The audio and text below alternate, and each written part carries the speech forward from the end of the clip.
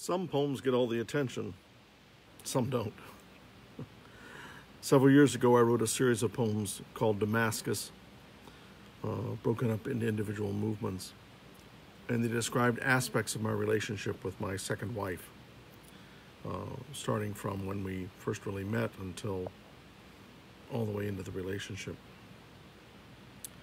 This poem never got the credit it deserved. It's Damascus Movement 2.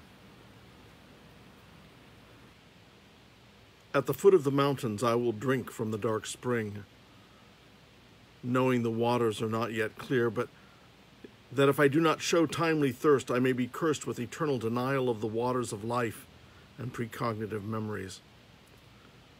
Such is the nature of capricious deities, such is the fate of earnest acolytes. The tainted honey of the womb of the gods is still sweeter than any fluid coursing through any lesser stone in the village.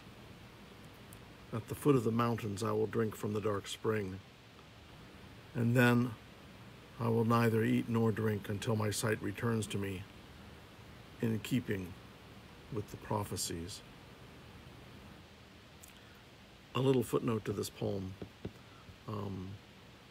The city of Tucson, its name literally means at the foot of the mountain where the dark spring is. And this was written about our first romantic encounter, which occurred at night in Tucson. And the next few days of my life were running in like 400 different directions emotionally.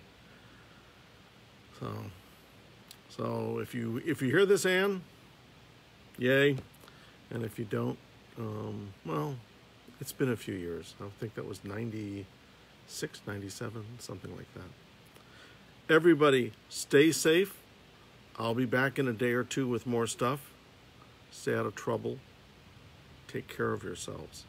You all matter to somebody. All right? Love, peace, and poetry.